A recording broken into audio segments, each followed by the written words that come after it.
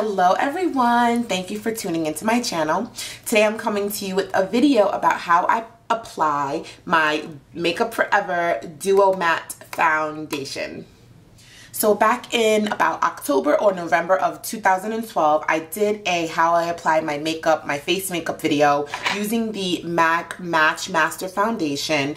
I had done a video about my low end and my high end foundations, and some of you asked, well, how do you apply the Makeup Forever? So I said, you know what, let me do this video. So the Makeup Forever, I talked more in depth about this in my high budget and low budget, or high end and low end foundation video. So instead of going into detail about that right now, I'll link the video. It'll be in the description box.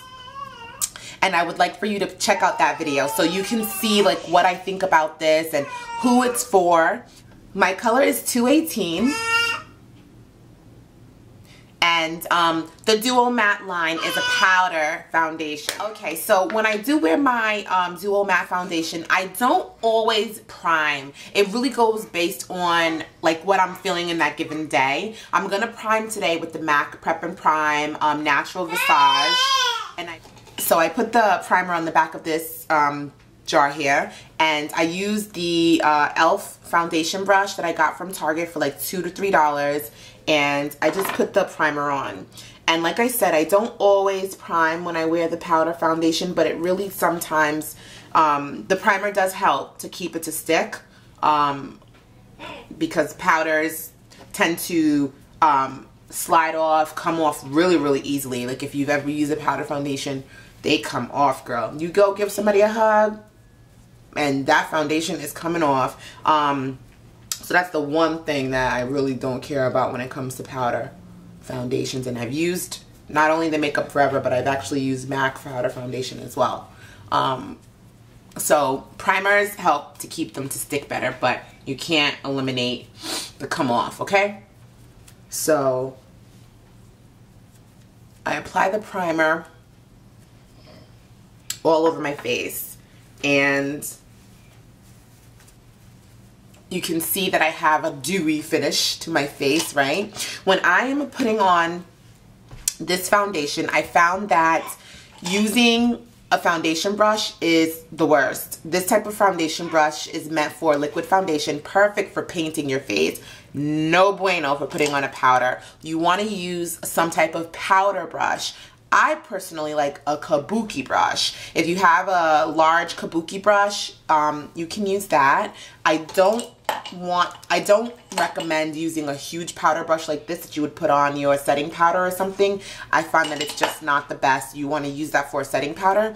But I do have this round top kabuki. It's a Sigma F82 round top kabuki brush. And you can get the Sigma brushes in a set of 4 like this, with your round top, your tapered, your angled, and then your flat top. The round top is the absolute best for applying powder and powder foundation.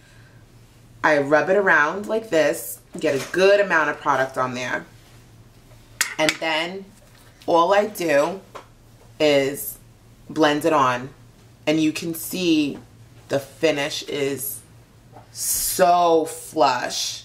If you have oily skin and you're looking for a good foundation, I definitely recommend you hit up Sephora and see if you can get matched. If they have your color, I would say invest. It's expensive. This foundation is over $40, and I will say that if you use it every single day, which I don't, you'll be done in a month. You probably will be done in a month, because it really doesn't go a long way. But if you use it on occasion, like me, it is good for you. And you don't need a lot. I'm putting on like a kind of like a heavy coat today. No idea why.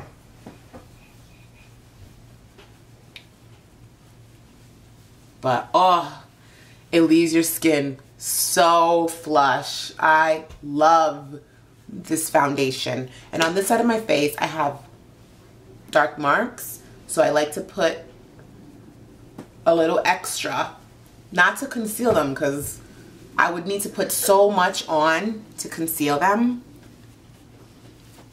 but you can use a concealer if you want. I would say put your powder on after your concealer to help blend.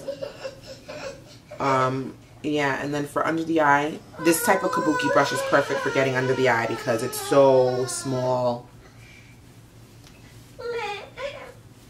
But there we go, and look how flush that is. I love it. And if you take it with you on the go, all you gotta do is just take your kabuki brush and just apply a little bit more, or you can blot with like an oil blotter, because if you have oily skin, your foundation is meant to help keep it at bay, but it's not gonna prevent you from being oily. That's almost next to impossible, right? That is how I apply my Makeup Forever Duo Matte Foundation. If you have any questions about this foundation, please check out my high-end and low-end foundation video. There may be answered there. And then if you have questions, you can leave the questions there. Please subscribe to my channel. I put out videos every couple of days. If you have any questions, please leave them below. And as always, I love you for watching. Bye.